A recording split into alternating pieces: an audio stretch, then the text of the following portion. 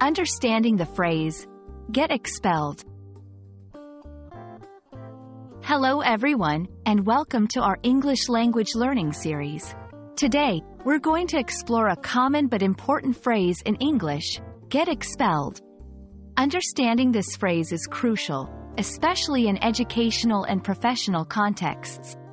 So, let's dive in and unravel its meaning and usage. Get expelled refers to the act of being officially removed from an institution, like a school or university, due to violating rules or unacceptable behavior. This phrase carries a serious tone and is often associated with disciplinary actions. For instance, in a sentence, John got expelled from school for cheating on his exams. Here, got expelled indicates that John was formally removed from his school due to his misconduct. Expulsion is usually a last resort and follows a series of warnings or previous disciplinary actions. The context can vary, from academic dishonesty to violence. The consequences of getting expelled are significant.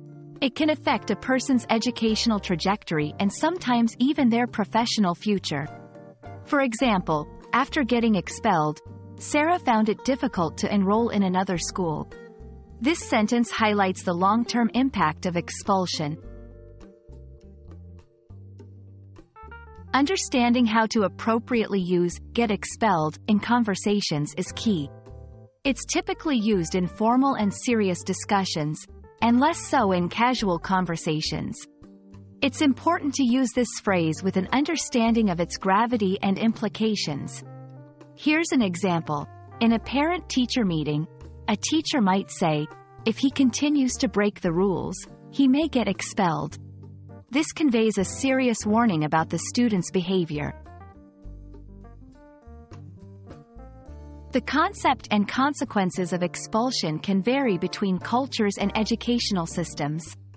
Being culturally sensitive when discussing or referring to expulsion is important, especially in an international or multicultural setting.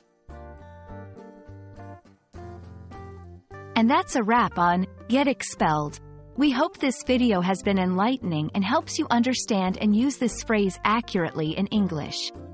Remember, language learning is a journey, and every new phrase you learn opens up new avenues of communication. See you in the next video.